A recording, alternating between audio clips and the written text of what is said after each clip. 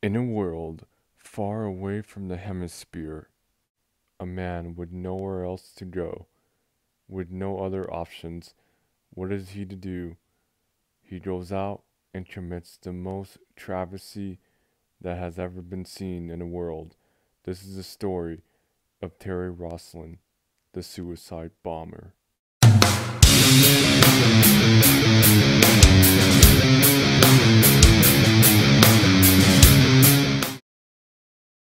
Terry Lee Rossland was born on June 21st, 1952 in Silverbow County, Montana.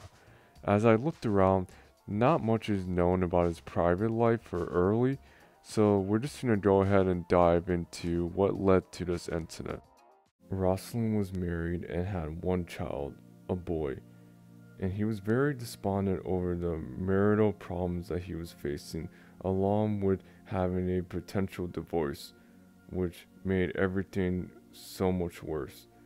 And not only that, earlier that same day, his wife had obtained a restraining order to keep him away from her and their 15-year-old son. Rossland had also recently lost his job and was unstable due to the amount of painkillers that he had taken. So you wrapped around all that stuff, and that can turn you into a crazed man with nothing to lose.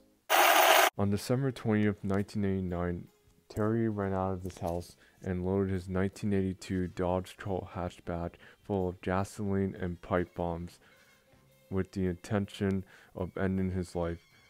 But before he can go ahead and do that, he attracted the attention of authorities by robbing an Ostro drugstore pharmacy and got the workers to give him codeine and Valium.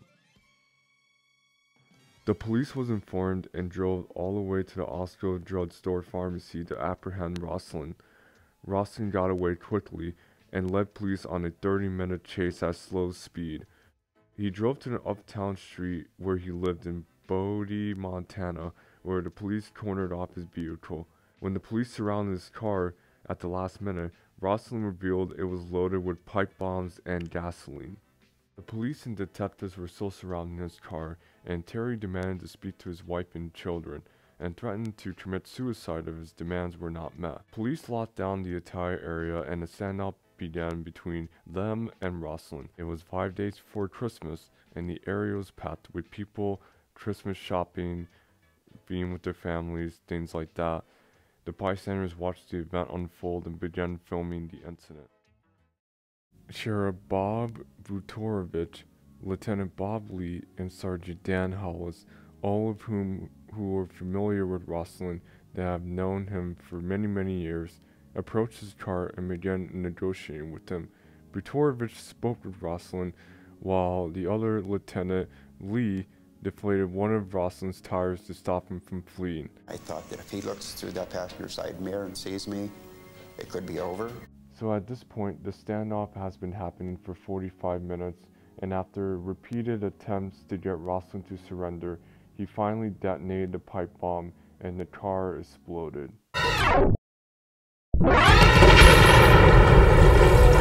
Terry does the unthinkable and detonates the pipe bomb on the front seat. Vutorovich and Lee were both standing directly next to the car as it exploded, and they only managed to escape with only major injuries. After the incident happened, Rossland managed to survive as well, but he was set ablaze and was in excruciating pain. The car door opened and he fled on foot while the car was still on fire, and he was on fire as well. Fire crews rushed to Rossland's aid and put out the fire. The fire in Rossland's vehicle then spread to the back of the car and caused the remaining pipe bombs to explode. He also received emergency medical care and survived a suicide attempt despite over 70% of his body being burnt. Rossland was flown to a specialist burn unit several states away and went through months of intensive care. And he spent more than 3 months in the burn unit at the University of Utah's Medical Center in Salt Lake City. While there, he underwent sin surgery at least 3 times, and he was later transferred to the Guled campus of Montana State Hospital. After that, he was extradited back to Bodie to stand trial for his crime. Butorovich personally escorted Rossland back to the airport when he returned. I'm in a whole bunch of trouble. I had no intentions of causing anybody else any harm. Rossland was due to face trial in late 1990. He faced numerous criminal charges, including attempted deliberate homicide. However, before it even began, the police were called to his home shortly after and found Rossland dead.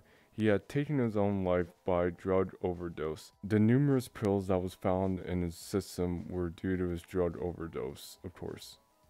He was found dead inside a shed behind his house and had been wearing headphones. He was 38 years old at the time of his death. He was on leave from a physical rehab facility and took his life at his home in Booty, Montana on October 9th, 1990. Reportedly, he called one of his good friends, Dan Hollis, on the phone, who told him he could not speak to him due to the upcoming trial, to which Rossland replied, "This is not going to trial," and pending his suicide attempt. Rossland was buried in Mount Mora Cemetery in Booty, Montana. Lieutenant Bob Lee, one of the police officers who had negotiated with Rossland, died on December 6, 2013 at the age of 68, and Sheriff Robert Butorovich died on August 17, 2020, and Dan Hollis is still alive with us as we know it. Well, hangsighters, it made it towards the end. Thank you for watching. I took a lot of time and effort to really make this documentary work. It's something I've been wanting to do for a while, and consider it being in the 400 special, I thought it would be the right time to do it. So thank you again very much for watching. Make sure to sub, and I'll create some more content to you guys in the near future. Peace.